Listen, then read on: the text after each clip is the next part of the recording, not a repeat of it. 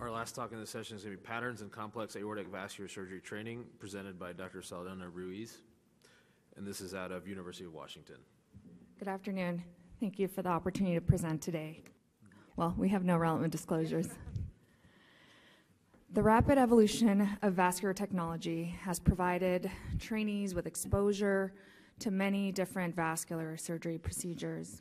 One of the studies out of 2018 has demonstrated a wide variation of training experience in infrapopliteal bypass and endovascular interventions, and you can see the graph below demonstrates a wide variation in the training experience, and particularly their comfort as they go out into individual practice.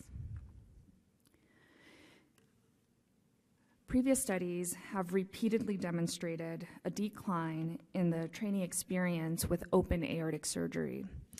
Most of these studies have focused primarily on open infrarenal aortic surgery. But what about complex thoraco-abdominal aortic surgery? We know there's a paucity of data on the training and management of thoracoabdominal disease, and gaps in our knowledge particularly exist in the training experience and the comfort level of our trainees as they graduate from their programs. So we sought to, one, evaluate training experience of vascular surgery graduates with thoracoabdominal aortic disease, examine trends of current practice in early career surgeons, and lastly, explore any desire for additional training in these fields. All U.S. vascular surgery graduates from the class of 2020 were surveyed. Their contact information was obtained from the APDVS, and as well as contact was made on a popular communication platform. An anonymous 28-question survey was distributed, and recent graduates self-reported number and type of thoracoabdominal procedures performed in their training, their surgeon experience in early practice, and they also responded regarding any desire for additional training in these areas. The class of 2020 was composed of 175 trainees who completed vascular surgery training. 62 of those completed our survey. And as you can see in the chart, most of these trainees were between the ages of 30 and 39.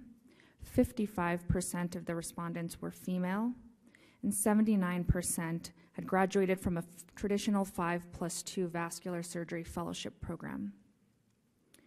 In terms of their training environment, 87% trained in a traditionally academic program, 46% trained in the U.S. Northeast, with a wide variation of regions in the country of their current practice. This was also demonstrated in their type of practice, with roughly 1/3 being in a traditional academic practice, another third in an academic affiliated practice, and the last third in a private practice model. When asked about their open experience, 25% of graduates graduated with less than 20 open aortic surgery procedures of any kind. And when you look at that closer, 23% of graduates did less than 5 open aortic procedures for aneurysm or dissection that required a suprarenal clamp. 50% of them did less than 5 in these procedures that required a supraciliac clamp.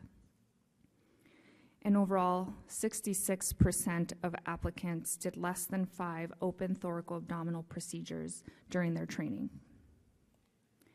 When asked about their comfort level with open aortic surgery, 87% felt prepared and comfortable with doing open aortic surgery, and 68% felt comfortable doing these with supraciliac clamps. Only 11% felt comfortable doing open thoracoabdominal surgeries. And of note, 84% of the applicants reported doing these cases in current practice with a partner. When asked about complex endovascular experience, 19% of the respondents had done less than 5 fenestrated or branched aortic procedures of any kind. And when we broke that down even further, 56% did less than 5 physician-modified endografts, 58% did less than 5 complex branch or fenestrated. That's the 4-vessel branched or fenestrated procedures, either through a clinical trial or using a custom-made device. and 63% did less than 5 complex aortic procedures requiring parallel grafting. When asked about their comfort level with complex aortic surgery, 82% responded feeling prepared and comfortable doing complex aortic surgery, with 76% stating they were currently doing this in their practice. And similarly, 80% were doing this in current practice with a partner. Then we asked about desire for additional training, and 81% of respondents responded a desire for additional training in open aortic surgery, and that ranged from additional training in thoracoabdominal aneurysms to abdominal aortic aneurysms with an infrarenal clamp. 72% responded a desire for additional endovascular treatment and training, and this ranged from off-the-shelf fenestrated grafts to physician-modified grafts and even parallel grafting. So in conclusion, we found that the training experience in the treatment of thoracoabdominal aortic disease remains limited. The majority of graduates were graduating with less than 5 open or endovascular procedures, and only 20% of our graduating residents and fellows were doing thoracoabdominal disease procedures without a partner. 80% of early practice surgeons responded wanting some additional training either in complex endovascular or open thoracoabdominal surgery. And we believe that these findings suggest that we need to evaluate our current paradigm in training for the management of thoracoabdominal disease. Given the relationship that we've all come to know with high volume and outcomes with regards to complex thoracoabdominal disease, we believe efforts to improve our training may include extended training such as aortic fellowships or early career apprenticeship models like what we saw in our survey, with most of our graduates continuing to learn and doing cases with a partner in early practice. Regionalization, lastly, might be something that can help centralize the care of thoracoabdominal disease, improve outcomes for patients, and also improve the exposure of management of thoracoabdominal disease for trainees. Thank you. I'm happy to take any questions.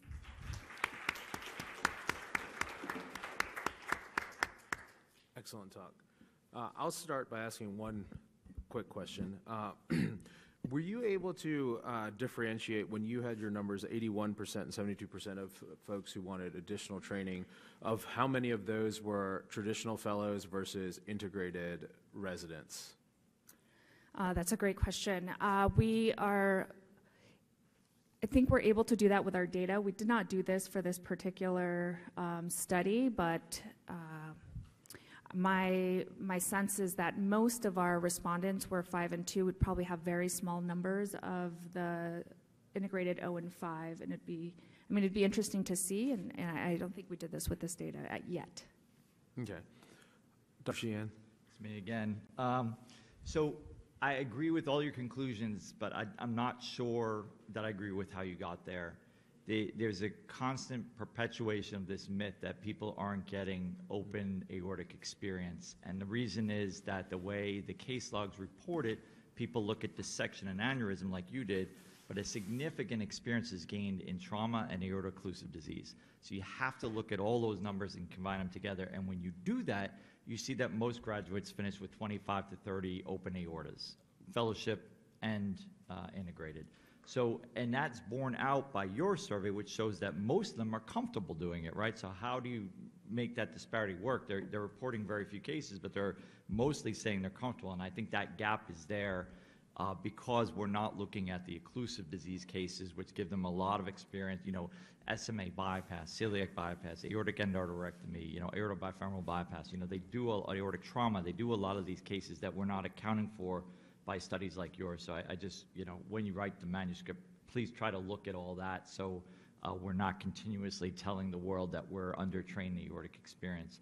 But so if you ask people who are experienced in this room where they gained the most of their experience, I would say training, yes, and then probably the first 5 years in practice.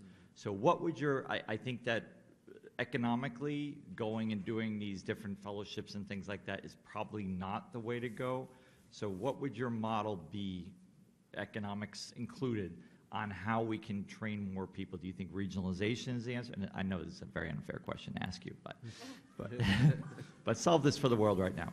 So should we regionalize our care and only send thoracos to like urgent to places of where it exists? Should we offer more fellowships, somehow figure out the finances behind that? Or should we kind of do this mentorship early career thing where you do, you know, another couple of years of training, maybe at a higher pay level than fellowships with people who have more experience? So solve that problem for us. Got it. Thank you very much for your questions. In regards to your first comment, I think we've tried very aggressively to obtain case logs for the purpose of looking at how are we getting our trainees their experience, and how is it they're going into practice and feeling comfortable to adequately manage these disease processes.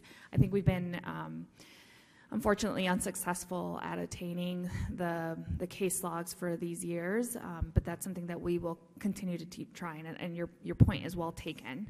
In regards to your second question, I think it is a very challenging question, and it's sort of the impetus to our survey. How do we address this sort of gap in our education, if some may perceive it that way, for particularly complex thoracoabdominal disease? And I think regionalization might be one, but I think most importantly is what we're already doing in early practice, which is doing most of our cases probably with senior partners, or taking a job in an area where we can work closely with someone who's more experienced and sort of continue to learn after graduation. I think the point is that training is not done when you're done training. Hi, Bjorn Zuko from Dartmouth. Well done, and what I would expect from the Washington group. I guess my comment first and foremost, this is a nice snapshot of what's truly happening in our specialty. This is reflective of how we're treating thoracoabdominal aortic disease. And unlike other disease processes, this is where industry is kind of hurting us, right? You're looking at TCAR and other novel therapeutics coming about. Those are globally rolled out with access globally to physicians that are really industry partnered and trained. Here you're looking at PMEGs and parallel grafts and all these stopgap procedures because industry is just not making some novel devices available. And so that bespeaks to what we're seeing as practicing physicians, and that trickles down to our trainees. So really just a global call to everybody to partner with industry and make more devices available to all of us, which I think is going to improve also the training paradigm. That said, this is difficult surgery, especially when it comes to the open surgery. And the reality is most of us do these in partnership with other experienced surgeons. It shows better outcomes. So my question to you is, have you gotten a sense in your survey whether the perception among trainees is that being a, quote, third wheel is a bad thing? Because in reality, most trainees will be a third or fourth person scrubbing in a procedure where you have two experienced surgeons trying to get a good outcome for one of these cases. And how can we shift that mentality? Is that by extra aortic fellowships, more time spent doing this, or is it just changing the expectation that you better scrub on these whenever you can, and if there are 4 of you in the case, that's just the way it's going to be? Thanks. Great, thank you for your question. Now, I completely agree. I think it's challenging for complex disease, and your first point of industry and a lot of these procedures being done specifically at high volume centers, and rightfully so, as outcomes have demonstrated to be better, not just from a surgeon volume experience, but also from a system experience that is prepared to take care of these patients in the perioperative period. I think in terms of training graduates that feel comfortable, it's really important. We did not get a sense that being a third wheel per se was something negative. In fact, one of the strengths of our survey was that it was anonymous. It did not sort of ask how many cases did you do as a requirement for graduation. It was a very voluntary survey, and so I think most of our answers can be quite taken as truth, and most reported doing either open or endovascular procedures with a partner, which I think is something that is commonly happening, and we acknowledge day to day in our hospitals. All right, thank you. I'm sorry, we're going to have to wrap up. Sorry. Yeah, okay. All right, thank you. Thank you. Yeah, Thank you so much for coming to this session. Just a reminder, the case report session is going to be in a reception-like format, and it's going to be next door on A. So please make sure to be there. Thank you, guys. Thank you.